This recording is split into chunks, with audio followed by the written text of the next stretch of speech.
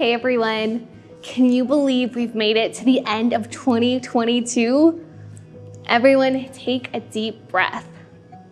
We've all experienced new things, connected with new people, accomplished goals, learned from mistakes, grieved relationships, and taken a few next steps.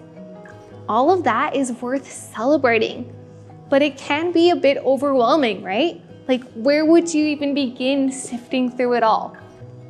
Well, around here, and for the last few years, we've been doing a reflective practice at the end of each year called the Great Annual Examen, a helpful tool developed by spiritual director Stephen W. Smith.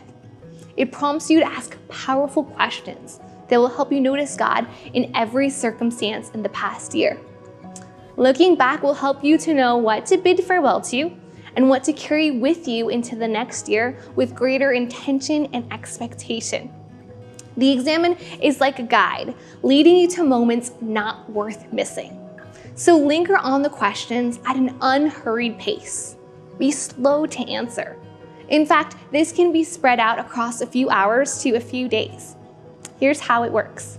Each question will help you evaluate 5 major life arenas: your physical, emotional, relational, vocational, and your spiritual health. So grab a journal and maybe a trusted friend and take some time to work through these questions slowly.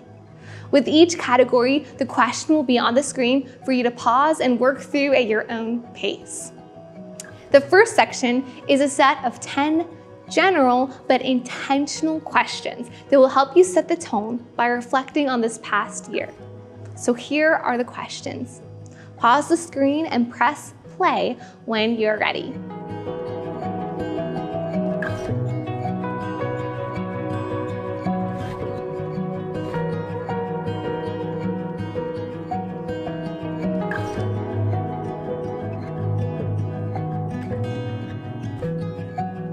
Oftentimes, we move so fast, arguably too fast, that pausing to process actually feels really unfamiliar, maybe even uncomfortable.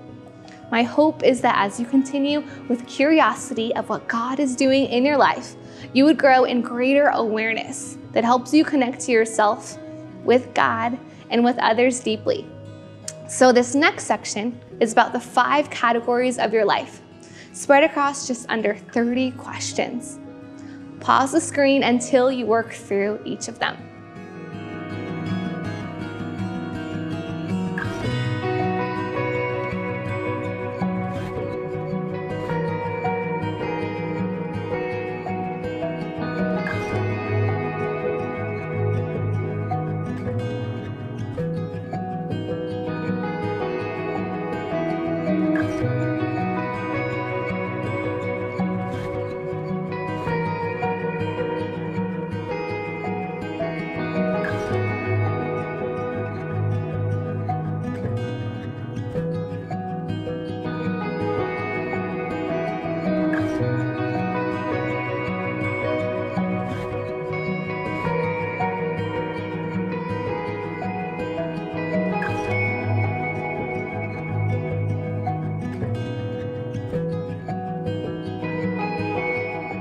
How was this experience been for you? Our culture is so quick to move on to the next thing. There's value and beauty in slowing down our pace to resting, reflecting, and releasing the last year with unhurried presence. This is what God invites us to daily. Let's end with a prayer of gratitude, a practice called the Appreciation 111. We want to be people who are never too hasty to give thanks to God. Gratitude is actually so powerful that it opens people up to relationships. So the next time you feel distant from God, or tension with a friend, or simply want to connect intentionally, try the Appreciation 111 practice. One thing you're grateful for in the last 24 hours, one thing you're specifically grateful for about a person, and one thing you're grateful for about God. Use this as your prayer to end this time of examination, either sharing with a friend or even writing it down in your journal. When you take time to look back at what God has done, you can find meaning and encouragement from last year and see how He wants to walk with you into the next one. It's worth the time to look back and see how you got here and where you want to go next. So here's to a new year of intention and purpose.